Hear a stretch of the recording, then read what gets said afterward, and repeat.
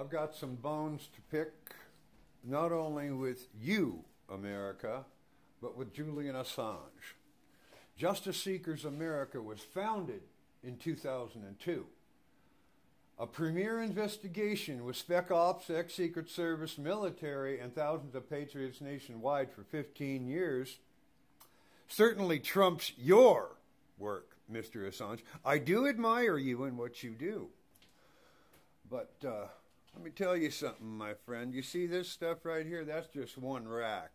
You see what else is down here? Yeah? You see what's over in the corner there? My crossbow. I'm also a singer and songwriter. I had to buy new gear because I got ripped off for multi-millions. Multi-millions. My family of 12. In America, and we were denied justice. But I'm addressing you right now. I heard someone refer to you in a video as an internet hero. Well, Mr. Assange, I got online in 2002, and I released the information starting in 2002, all the evidence. What evidence, you might ask? Well, how about George Soros, the Nazi war criminal behind Obama, Clinton, Sanders, Black Lives Matter, Women's March with ISIS and Muslims leaders?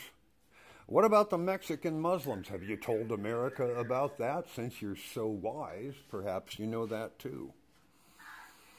Yeah, what about that? What about the fact that all these terrorist attacks in America have been taken out by ISIS in America? The FBI has confirmed they're in 50 states, but you ignore these facts and you play the big man online. Well, I'll tell you what. Our investigation trumps yours tenfold, if not 30-fold. With Spec Ops, ex-Secret Service, military, and thousands of patriots nationwide for 15 years, and I gave $39,000 of my disability to do it. So shut your mouth.